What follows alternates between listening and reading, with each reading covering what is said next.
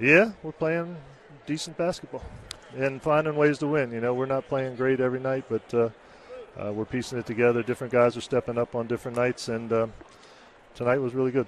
Yeah, he's been great for us this year. He's been really consistent, and when teams come out and want to play zone, you need guys, somebody to step up and make a few shots and allow everybody to relax a little bit, and Los did that for us tonight. Yeah, the whole group is we're trending in the right direction. You know, guys are playing solid basketball.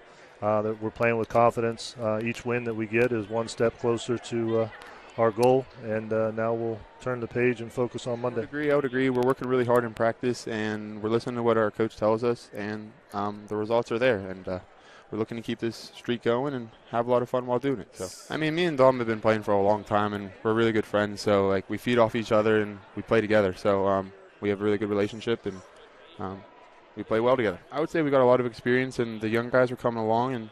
And beginning of the season was rough, but we know what we have in our locker room, and we think we could play with anybody in the PSAC and in the country. So, absolutely. I feel like once I get my groove in the game, C1 going in for me is big. So, just trying to get shots up early in the game. I know once I get it going, it's hard to stop. So, absolutely. I think we have a lot of seniors on our team right now. So, we're all great leaders.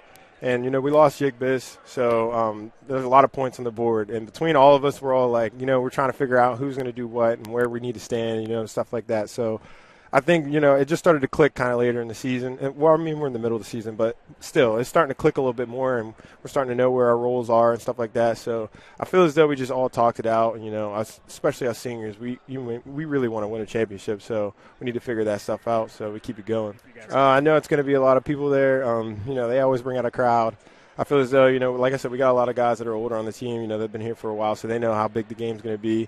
We're going to come in with the same type of attitude, play a lot of defense, play good defense, and, try to stop them from scoring and see where we can go from there. Timmy Connor again. Deep three, drills another one.